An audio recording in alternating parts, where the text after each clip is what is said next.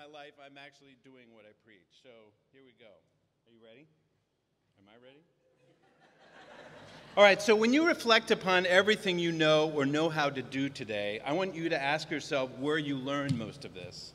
And when you ask yourself how you have learned best in your life, was it when you sat in a classroom or was it when you were actively doing something?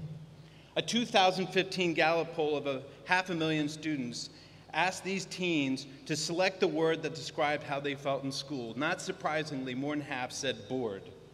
So where should we be in school? When entering the workforce, I got the opportunity to work in a hiking hut in New Hampshire. I had to learn how to cook food for 60 people, order food, hike in and out. When I got into documentary film, I learned how to do interviews and create a compelling story with a camera. When I decided to become a social studies teacher in the mid-90s at Jefferson High School in Los Angeles, I had to learn how to develop lessons. I had to learn for the third time world history and U.S. history. And I asked myself in all these job experiences, how much of this did I learn in high school? During my years at Jefferson, I found success as a teacher. And yet too much was too far removed from the real world of my students. And it felt like for too many of my kids, they were just checking boxes. So the last year I taught there, our senior year, I developed a course that literally asked the kids to go through a hole in the fence to explore their learning. The students excelled. They wrote project proposals.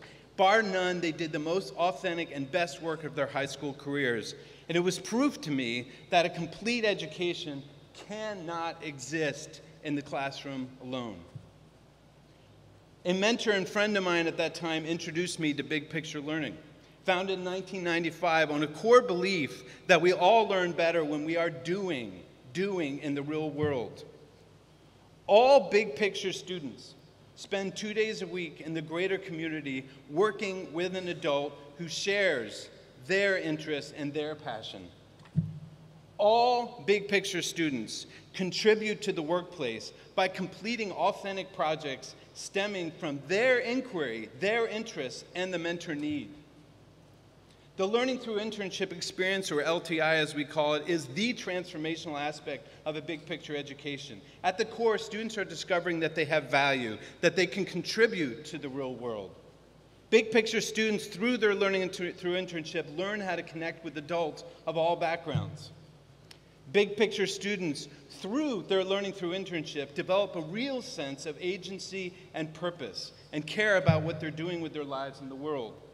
Big picture students, through their Learning Through Internships, learn the hard skills associated with their field of interest, be it technology, be it healthcare, be it early childhood. And big picture students, through their Learning Through Internship, develop the power skills, or as they are sometimes inappropriately called, soft skills of life. Recently, Big Picture Learning did a longitudinal study and found that 74% of our students who graduated and went to college, they graduated in college within 5 years. The students said that the main reason for their success was their Learning Through Internship. The same study found that 75% of those students who did not enroll in college got full-time jobs in the field associated with their Learning Through Internship.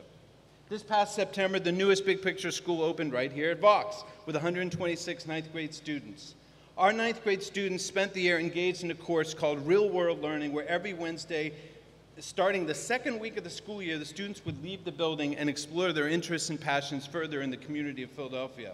These students went to Temple Hospital, they went to Fairmount Horticultural Center, they went to the La Colombe Factory, the waterworks, child care facilities, fitness centers, barbershops, restaurants, law office, and more.